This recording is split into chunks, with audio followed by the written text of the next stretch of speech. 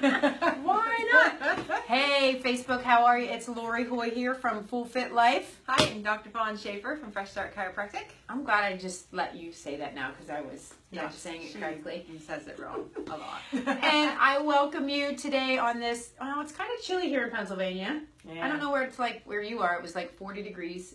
I'm a teacher, if you haven't followed me, and I had recess duty today, and I thought I was dressed warm enough. But then there were these 8, 9, 10, 11-year-old kids running around with shorts and T-shirts, and their jacket was laying in the grass. And okay, I'm a mom, so I'm like, put your coat on. Sorry. So anyway, we are here today to talk to you about grains and why you might want to tame them. Just a little bit. They're always there. You know, we all know it's a big part of the food pyramid. The food pyramid says you're supposed to have what, 6 to 11 servings of grains, it's crazy, whole grains a day. Don't even look at the food pyramid anymore. And don't even and they have the new thing. It's called My Plate, and that still isn't quite not right either. No, it's better than the food pyramid. But I mean, if we could rearrange some things in the food pyramid, it'd probably work. But yeah. As you know, Lori and I haven't eaten grains in I don't know how long, a long time, and she's better at it than I am. Maybe once a month I have grains, maybe. Well, me not in 3 years. So, but we're still alive and kicking and very darn healthy. So we are living proof that you're able to eat other things and get better nutrition from things other than grains. Right. So so let's talk first about then what are grains? What umbrella can When we think about grains are anything, of course you always think about wheat. Wheat is the number one thing that we think about. But there's barley, oats, corn, and rice are grains. And corn? I know, oh no, we can't live without our corn. And one thing that isn't really a true grain, but we some in this category is quinoa, which is that neat stuff that everybody thinks is really healthy, but it acts in our body like a grain. So all those kinds of things, whether it's gluten or non-gluten, grains are not the greatest thing for our bodies. But we love them. We all love them. You know why? Because they're addicting. Yeah. They're just like opiates in your brain. When you eat a grain, it goes to your brain and it's addictive. Brain, literally. So yeah, I can tell you if I eat a fresh piece of Italian bread, I'm like, then you want to eat the whole loaf. And then I want to eat the whole. And I used to. Like, I'm serious. Like, I know you're probably looking at me going, "No, you didn't." Yes, I did. My husband, we'd have spaghetti. It was like our one meal of the week that we had every week. And I would go to the grocery store and I would get a fresh loaf of Italian bread, fresh baked bread that I thought was healthy. I wish I had really big ones. Oh, that didn't sound right. So wait. Quotation marks. Well, whatever. So wait, you ate an entire loaf of bread and a plate of spaghetti. And not a serving of spaghetti, mind you. Serving. Okay, so I'm Italian. That's my lineage. So that's what I grew up eating. Spaghetti, lasagna, shells, manicotti. Love all that. But now my body does not love all that. So exactly. Yeah. Anyway. So yeah, like we think about grains that they're not only addictive, but they're actually mostly carbohydrate. So when you eat them, your body turns them right into that S word that is the swear word of the season, which is well, it's getting to be cold, so which sugar. Oh, good point. Hey Ruth, hey Nicole. Yes, so you turn it right into sugar. I was thinking I don't want to say it because then it'll come.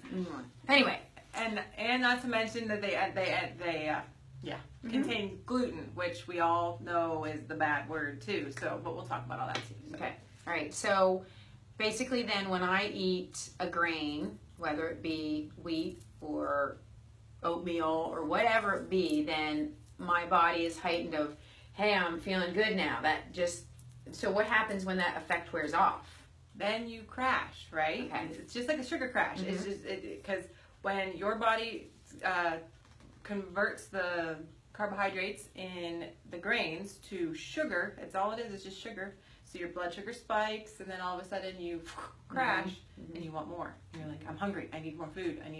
And so that's the number one problem with why we eat so much. And when you're supposed to eat 6 to 11 servings a day, I mean, that takes up the majority of our plate nowadays is carbohydrates. Like, and she's not wrong. Like, how many of us sit down to an Italian meal and eat nothing but pasta and bread, and all that is carbs. And we're not bashing Italians, believe me. That's not the point. That's not the point. It's to educate you to if you're feeling certain things and symptoms that I can't talk today. And Ruth, who's on, she knows I wasn't having a very good day. I call it a carb coma. Yes, exactly. And so now I've lost my train of thought, but it'll come back around. I promise. We're talking Italian food. Yeah, we're not trying to bash them, but I also, this is also what I would do. I would get up in the morning, and of course I have 7 million things that I try to do between the time I wake up and to the time I walk out the door. And I didn't really eat a nice balanced breakfast. I would grab a Thomas English muffin or a piece of bread. 12 grain though, because that was healthy. Oh, yeah, that's healthy. Okay, 12 grain bread. Grains. Okay, 12 of different, whatever. And I'd have a sandwich for lunch, and then I'd have my Italian meal for dinner. And so I didn't know I was eating all of these carbs. Yeah, so here's what happens. I'm going to give you a little tiny biology lesson, and I'm sure a lot of you have heard this terminology before, but there's something called leaky gut. And that is what happens when we eat grains. What happens? Two things happen. One, the gluten is bad for our gut, but so is the fact that it breaks down into a sugar. So the long story short, not only does it break down into a sugar, which imbalances the bacteria in our gut, and that helps to actually break down our gut lining. So those bad proteins, that is the gluten that's in, that's it. There's non-gluten grains and there's gluten grains. So gluten is the bad one in the one that we all know about. But non-gluten grains have the same kind of bad things, they just have different names, but they're similar to gluten and they do the same thing. So what happens is when we eat an overabundance of sugar and carbohydrates and grains, and it breaks down our gut, all of that, those bad things can get into our bloodstream. And that's the bad thing that happens in our body. When that stuff gets out into the rest of our body throughout our whole bloodstream, those little proteins, our body attacks them. And that's when this thing that we always talk about, which is inflammation, that's where inflammation comes from. So the more of that stuff that we eat and the more that it gets into our bloodstream, because most people have some kind of a gut breakdown. You don't have to have an official diagnosis. It's becoming more common that you know that this is happening in your gut. So when that stuff gets into your bloodstream and your body is attacking it every single day, that's where inflammation comes from. And long story short, inflammation leads to any slew of different diseases and problems that we see in a lot of people nowadays. Anything from asthma and allergies to our chronic joint pains and our headaches, eczema, skin conditions, eczema, psoriasis, even acne. And then, of course, autoimmune diseases that everybody thinks about nowadays. Well, celiac is the true allergen. That's when you're truly allergic to gluten. But you don't have to have just that. I mean, it can lead to Crohn's disease and MS and lupus and things like that. So inflammation is, I mean, you think about it. You eat the grains and the sugars that break down your gut that leads to inflammation, and then it's just everything. Yeah, everything. That's your 2-minute version of something that I could spend an hour talking about. But I mean, she's got firsthand experience. So for those of you that haven't, if you're just popping in for the first time and catching this Wellness Wednesday, because I did invite my Instagram followers to come on over and see, chime in. So if they don't know who you are or your story, she suffered from Crohn's disease and cured herself with food. The right food. So, yeah. Exactly. So I'm not trying to steal her story, but I just wanted to pop in there and say that because I'm hoping that some of those people are here as well. But so anyway, are there any safe grains out there, in your opinion? In my opinion, no. I've heard different theories on grains. Right. For the most part, even if it says whole grain. So that's new. You go to the grocery store. Okay, so I want to give you a tour of the grocery store. Okay, when I go to the grocery store, it takes me about, 20 minutes, if that. It used to take me an hour. Because I go to the produce, to the meat section. I don't even go over to the dairy. We already covered dairy. And I'm pretty much out. That's it. I don't go inside, maybe for some detergents and stuff like that, maybe. But I don't coconut go oil. Coconut oil. That's the oils. Those kinds of things. But that's it. But the big rage was now, okay, cereal's healthy now because it says it has that stamp of 100% whole grain. Yeah. So confusing. I was gonna say. Hey Meredith. Hi Aunt Sandy. How are you? So anyway, sorry I got sidetracked by people popping on, but tell us you're here. Say something. Yeah. Okay. I had a thought, and I lost it when I was touring the grocery store a second ago. Well, okay. So here's what we're going to talk about. We're going to talk about, everybody talks about whole grains now, because we all kind of know, even though we still eat them, we kind of know that the white stuff, the white flour, the white pasta, we know that's bad for us. And then we think. Can I stop you a minute? Sorry, I don't want to. Why is the white bad for us? White is bad for us because that is a very, very processed grain. That's a refined grain. So what have they done? They've taken any amount of nutrient and mineral that could possibly be good in grains, and they've sucked it out, bleached everything that's left, Deodorize it. Deodorant. Yeah, you don't want to know what they do with this stuff. It's crazy. But then they fortify it, and they put some extra vitamins, minerals They back put in. it back in that aren't. They're not natural. Yeah, and they're not natural, and they're not they're not able for you to use. So, I was listening to a podcast the other day, and that guy actually said, they say when they talk about the food pyramid, talking about whole grains, they actually, what they're referring to is switch from refined white grains to whole grains. Okay, so he said all that did was let you have less diabetes and less heart disease and less weight gain, not weight loss, but less weight gain, just because you're eating the whole grain version rather than the white version. So yes, so there's refined grains, which let's just not even go there because they're just crap. Right. But even if you think you're eating healthy and you're eating the whole grains, that's where you actually get the whole seed. Because remember, a grain is the seed of a grass, and so the seed has three different parts to it, and but most of it is still carbohydrate. But there's some good vitamins and minerals in there. But here's the catch: there's actually something called anti-nutrients in a grain. So when you're eating your grains, and you think you're getting vitamins and minerals and fiber, you are, but there are other things in there that actually block you from absorbing it. So you're not eating it, and you're not getting the good, honest nutrition that you could be. So they're not the greatest, even when you think that you're eating well. And this guy that I was listening to also said, there's nothing you can't get from fruits and vegetables that you need to get from a grain. Grains give you more calories and less nutrition, so why not get what you need out of fruits and vegetables, fiber, vitamins, minerals, and be able to use those things, and they're just Okay, so I'm going to ask you a question, and you may not have researched it or heard anything, but I'm just going to put it out there. No, I'm sorry, but I also listen to podcasts. But there was another one that I was listening to, and I wish I could remember where it was. It was probably Sean Stevenson on the Model Health Show, because I listen to him almost every day, and I'm like waiting for a new episode of his. Although, if you haven't caught today's episode, or it may have been yesterday's, he's interviewing Sean T. What a story! I didn't even know his story. But anyway, sorry, I digressed there for a minute. T25 guy, Insanity guy. That's Sean T. That they were talking about civilizations that have always eaten grains and don't have the issues that Americans have, like the Asian cultures that eat white rice versus brown rice, and they don't have the same issues. So what would you, in your professional opinion and your experience, because you've gone through all of this, what would make that different? Well, I heard that too, and something I was listening to, and there's always 100 other factors in it. Right. What is their lifestyle like? No, I feel like, not that I'm bashing Americans, but I feel like we're more sedentary than any other population. And what else are we eating?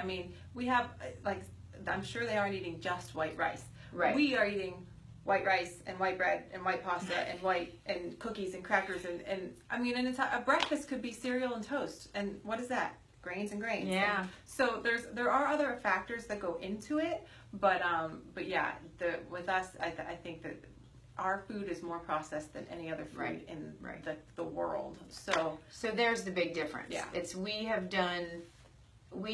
meaning our country. I don't mean these two people here, but our country has taken the food and it's changed it. It's not really food anymore. And I think it was Dr. Hyman who called it Frankenfood.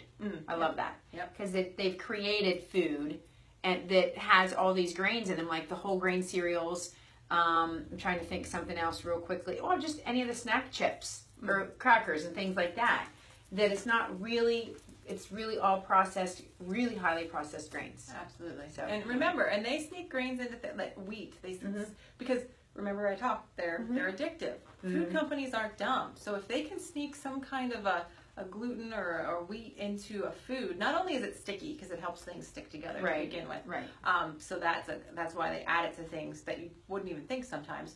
But it makes you eat more of their food. So they make more money. Let's think about that. Right. And I know that her being a teacher, I know she's looked at some kids' lunches sometimes, and she just sees grain and carbohydrate, sugar, and it's coming. That live is coming. I'm gonna. It was supposed to be last night.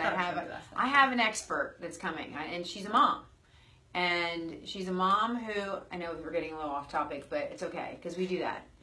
She's a mom that has two kids, two school-age kids that she makes them eat. They eat it because they like it, and it's the food that's healthy for them. I don't want to give too much away, but it's coming. It's coming tomorrow. I'm pretty sure it's tomorrow. It might even be later tonight. I have to check with her though. But she's an expert, and so I want you to meet her, and I want you to, parents out there, to listen to what she has to say. But anyway, we're going to get back. But that being said, just to keep going on that, like the kids that have mood disorders, ADHD, like those kinds of things, if we could teach the parents to that they're not wrong by thinking what they're feeding their child is healthy. Right. But if we could just teach them that, if we could change a little bit about what they put in their kid, a lot of times those things calm down, and you don't need the medications. What am I looking for? Ritalin, like and all the other things. Yeah. And there's a lot of stuff. Because we're just feeding our kids things that we don't even realize is bad are bad for them. And we're not saying that they don't suffer from these I don't even know, I don't want to say illness, but these afflictions or whatever. But I think there's just other ways of figuring it out before we all automatically, with anything though, before we automatically give medication, that we should investigate. Guys, my battery's getting low, but we're hoping it's going to stay. That we try nutrition as the first healer. And yes, there are times where we do need some medication for these things, but we're not helping them with what we're feeding them. That's all I can say. No, yeah. So nutrition. So anyway, let's get back to these. There are two books that actually explain this kind of stuff. There's Wheat Belly, and there's something called Grain Brain. They're two different authors. Wheat Belly is by William Davis. He's a medical doctor, and so is David Perlmutter. He did Grain Brain. So it talks about this connection between what we're feeding ourselves and how it not only affects our whole physical body, but this one was actually talking about how there is a connection between your gut and your brain, and how it can cause things like Alzheimer's and the mood disorders and things like that. So we're not nuts. We really do some research on this stuff while we tell you guys these things. Well, she can say that for herself. I'm a little crazy. Even my students think I'm a little crazy.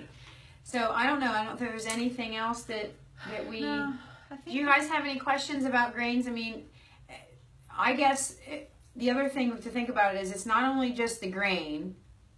They're also adding in added sweeteners. Oh, yeah. So you've got this funky concoction of Frankenfoods that, and I know, I mean, there are a lot of busy moms out there, busy dads, and it just seems to be the easy thing to do. Can't wait to do this other live, I'm telling you.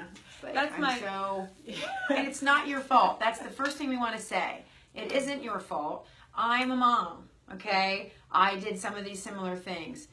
No grains at all. No. I mean, like I said, I do maybe once in a while, because I love bread.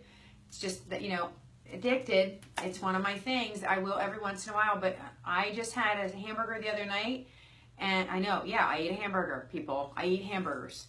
And my bun was portobello mushroom crabs. Oh, awesome. Love that. That's like my favorite. And then I think the other night we had, I don't remember what it was, and I used butter lettuce the first time. It was pretty good. And it was so good. And I didn't get the crash. I didn't get the cravings. I didn't get any of that. So yeah, no grains. I almost do not even know what to eat without a form of grain. Well, it's because we're so used to it. I mean, cereal was super easy. I remember when cereal came out. I mean, yeah, I was around. Yeah, exactly. I mean, and maybe when they first created like shredded wheat, it may have been different then. Right. Like Well, first, and probably not. not a whole It's lot. probably not as bad as it is now for us. But you're right. I mean, a lot of what we eat is centered around grains. It's crazy. Yeah. But you can survive without them. And like Dr. Fawn said, you're actually, well, this is one of the things that I talked about with someone, I don't even know who it was. I think it was last night when I was here getting my massage that you guys need to come and check out Liz Webb. She's a great massage therapist. We were talking about, I feel like I have grain brain right now. Grains, not how to change your lifestyle. It's gone. Okay, she'll think about it. But I'll tell you this, like I said, So remember, good. I mean, I know you don't know my whole story here, Right. but I was the same way. I loved pizza. I loved French fries. I loved, I live, McDonald's is literally almost next door to my office. Like, I get it, and it's hard to change your habits, but once you do, it's totally doable. That's what it is. You don't even know that you're feeling bad until you feel really good. Absolutely. Not eating these foods. Yeah. I mean, that's the truth of the matter, and I've said this to several people through this process. For those of you who don't know, I'm 48. I mean, and I've never felt better in my life, even when I was in my 20s and 30s. I can't remember feeling this good. Now, yes, I have some right now. I have some issues that I'm seeing Dr. Fawn for, but I didn't even care before. If I would have an ache or pain, I was just like, it's just that. Well, it isn't. It has to do with what I'm eating.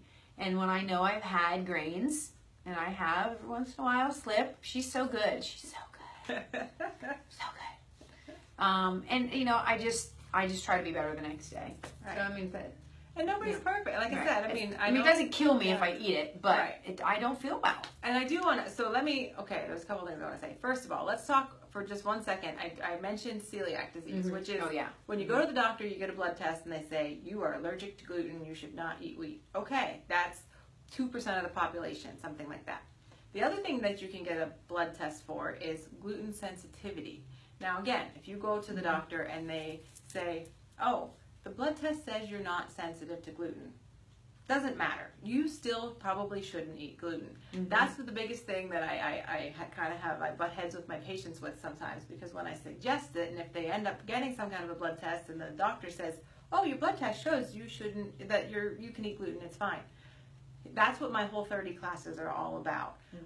And you'll learn more about those in January. I'm going to start doing some more. But really, it's all about when you eat it every single day, you don't know what it's doing to your body. You don't know how much you feel like crap just because you ate a sandwich for lunch. I don't know why I crash and get tired right after I eat lunch. I eat a healthy turkey sandwich. Well, it, you know. So what's the tryptophan in the turkey? Oh, yeah, that's what it is. That's what it is.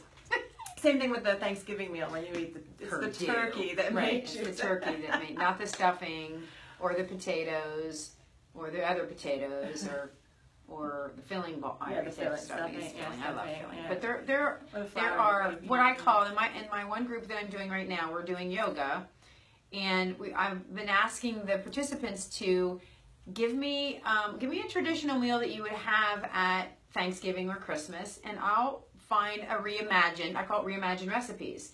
And then I share with them an alternate recipe that doesn't include all of that nasty stuff. Now, granted, we can't remake everything 100% the way it was, but I found a pumpkin pie recipe, and I love pumpkin pie, and pumpkin's very good for you without adding all that other stuff.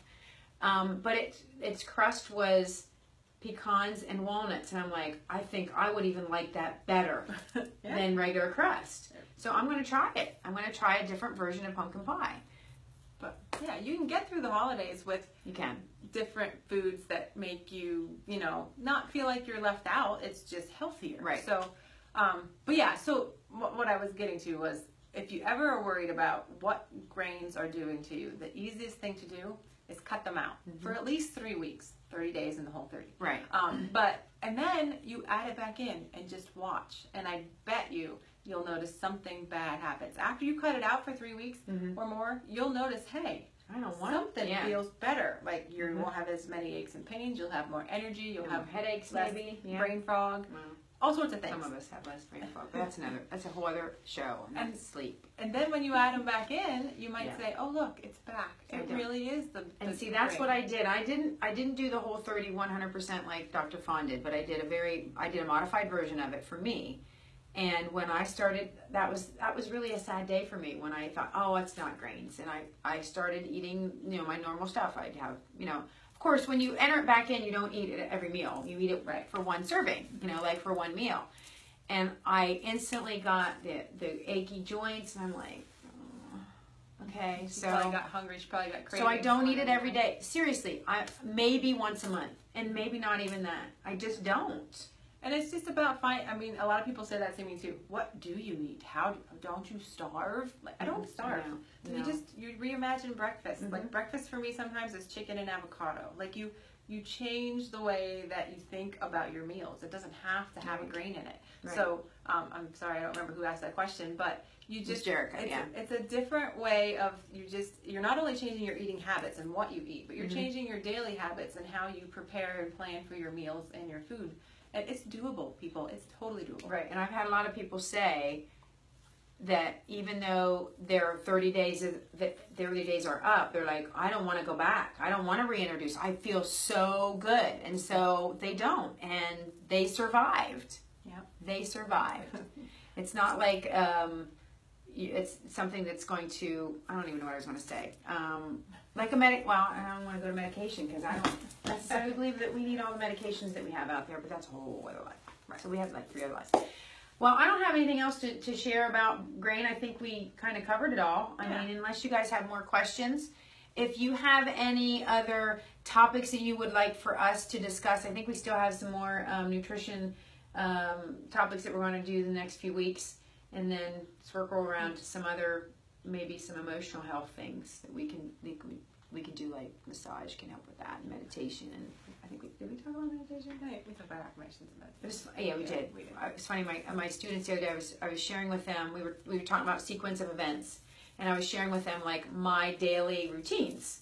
And the first thing I had on was meditate, and it was funny. All of them did. They all sat on their chair. Not every single one of them, but most of them crossed their legs and went. I said, well, there are some people that meditate that way. Me, no. I'm just like. I promise we're pretty normal people. Yeah, we are totally normal. Maybe. I don't know what normal is, but anyway. So if you have any other topics that you would like for us to research and discuss with you guys, let us know. Send us a message. Drop it in here.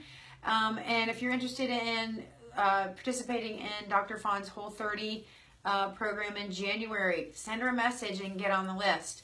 And I just have one final thing I want to say that I don't know if everybody's aware. I know I posted, I'm really excited about. May I share it? Yeah, go ahead.